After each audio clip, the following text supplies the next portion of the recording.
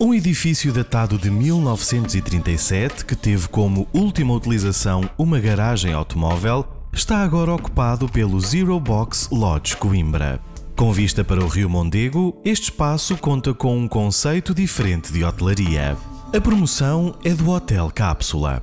O conceito foi originalmente criado para o projeto do Hospital do Desterro, em Lisboa. Foi quando começámos a desenvolver este tipo de categoria que nunca chegou a ser implementado. Depois abrimos no Porto e agora em Coimbra. E isto foi uma solução para habitar espaços com pouca luz natural, muito difíceis de trabalhar por um conceito de hotelaria tradicional, com os quartos tradicionais que a hotelaria impõe. Foi inspirado nos modelos tradicionais nipónicos, dos hotéis cápsulas e também nas camas fechadas, um conceito que existia no norte da Europa, que era colocado junto das cozinhas para proporcionar mais aquecimento e privacidade nas camas.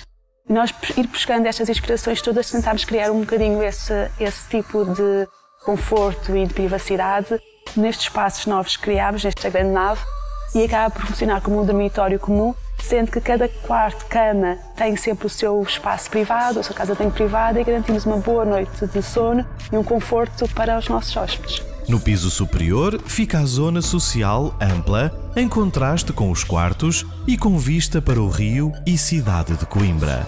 Funciona aqui um restaurante-bar e este local pode ainda ser aproveitado para a realização de eventos.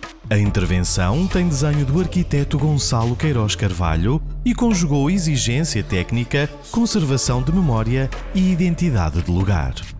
O edifício tem pouca exposição, porque tem poucos vãos exteriores, não é?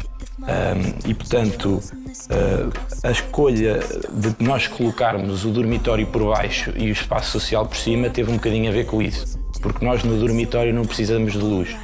Tendencialmente, até quanto menos luz, melhor, para a pessoa poder descansar.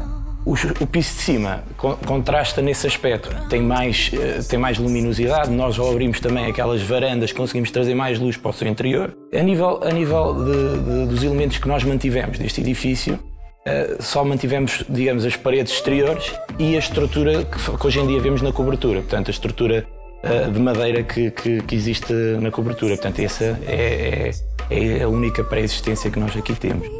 A decoração é colorida e exuberante e o mobiliário prima pelo conforto.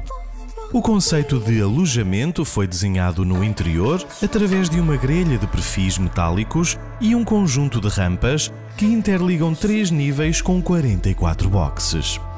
Cada quarto tem uma cama, zona de arrumos e uma casa de banho.